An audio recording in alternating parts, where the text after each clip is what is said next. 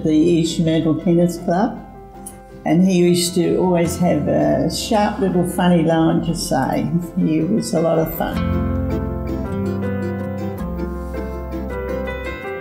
Well, for me, it was the singing. He'd sing all the songs, and it was lovely, and a little bit romantic.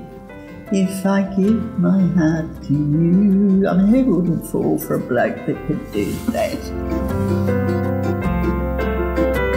It was a key activity in our lives as teenagers and so on. The local dance, the local hall, every Friday or Saturday night there was a dance. Andy is better than I am at it, and I often trot on his toes, but I love trying, and we even nearly won a waltz contest.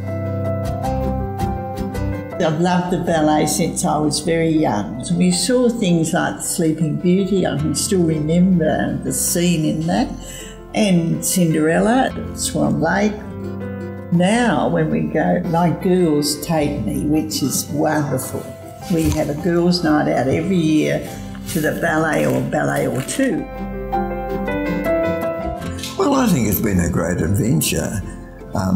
As Gwen said, it's not all smooth sailing, but we've been blessed. For the most part, we've kept well, and we're both in our 80s now, and you know, managing to do the things we've always done. That's the key to it. It's your attitude. You want to get on with each other, then you will. He's still my mate. Still my mate.